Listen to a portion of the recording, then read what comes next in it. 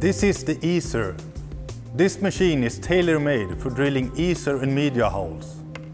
Compared to other solutions, it has excellent mobility and versatility, delivering far superior productivity. Raiseboring has been used for a long time as a very effective way of drilling various large holes, including easer holes. The limitations with the traditional raiseboring machine is time, not drilling time, but rather the setup time required for the operation. For instance, you need to build a solid foundation to support the rig. Our mission with the easer has been to simplify the operation.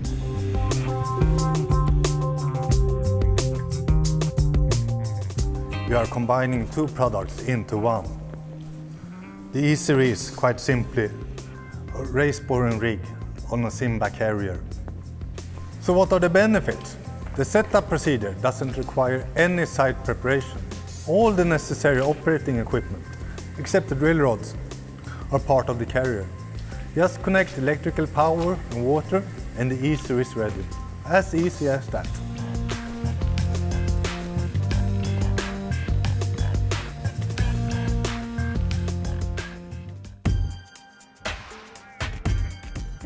The challenge for miners using any stoping or caving method is to get that first stope blasted. An unsuccessful blast can, in the worst case, lead to an entire section being abandoned, leaving behind valuable ore.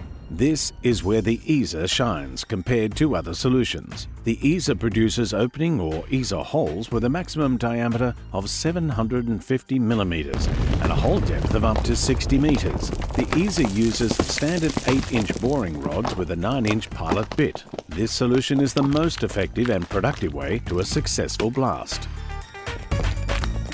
The easer has the same drill modes as a traditional raiseboring machine. Box hole, down reaming and conventional raiseboring. A box hole can be drilled in two different ways. Either you start with drilling a pilot hole, then the string is pulled back and the reamer is connected. The pilot hole acts as a guide to the reamer. This method gives a really straight hole even when drilling long holes. Or the pilot and the reaming hole are drilled simultaneously. This saves time but is not as accurate.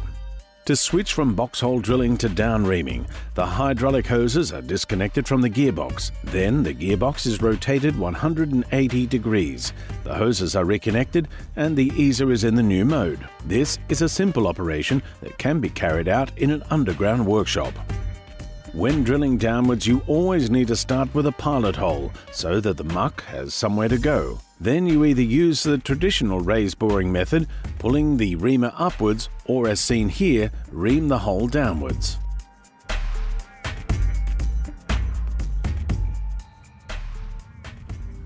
Okay, let's have a closer look at the easer. Starting here with the derrick.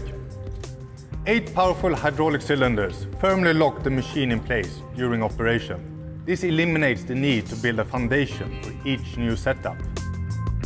When the derrick is in position, it is disconnected from the carrier. This is to prevent the vibrations to spread from the derrick to the carrier. The crosshead consists of a planetary gearbox driven by an hydraulic motor. And together with the thrust cylinders, the machine produces 50 kN of torque and 600 kN of thrust. All the wrenches are hydraulically operated. The ones here and here are integrated to the work table and can be opened, allowing the reamer to pass through. When the easer is drilling a box hole, as seen here, it is protected by a muck chute that is integrated on top of the derrick. It can be raised 7 centimeters and has integrated water nozzles for dust suppression. The slider can move the derrick 600 millimeters in both directions. This makes it very easy to position the easer on the drill hole. The derrick can tilt 60 degrees and the swing unit can rotate the derrick 90 degrees in both directions, right and left. This gives a very large covering area and gives the easer the ability to drill in all directions.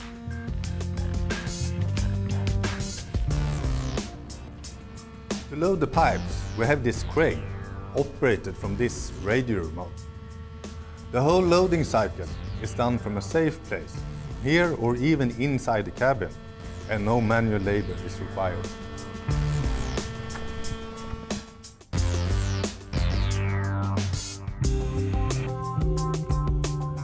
The power pack is integrated with the carrier and can provide enough hydraulic power to keep this machine drilling no matter what.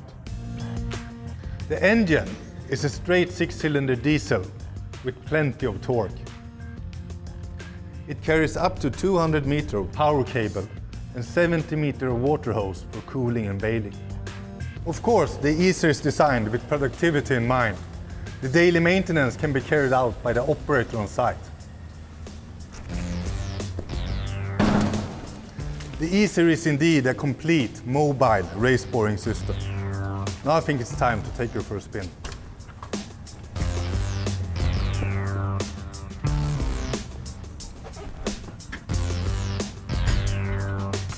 The operation is controlled by a computerized rig control system, which allows fully automated drilling. It presents the operator with relevant information and logs machine data. And of course, it increases productivity.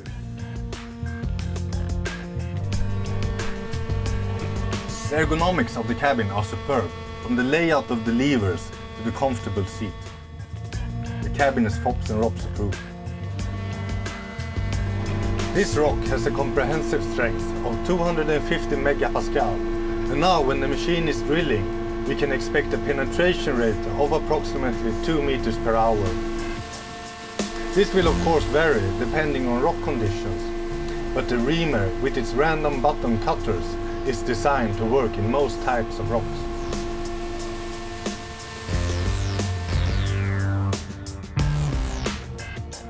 Mobility is a keyword in the design philosophy of the Easer.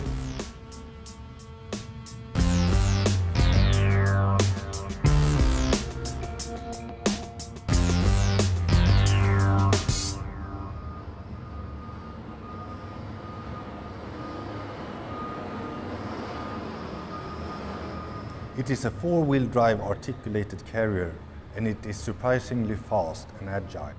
It is a joy to operate. Try it.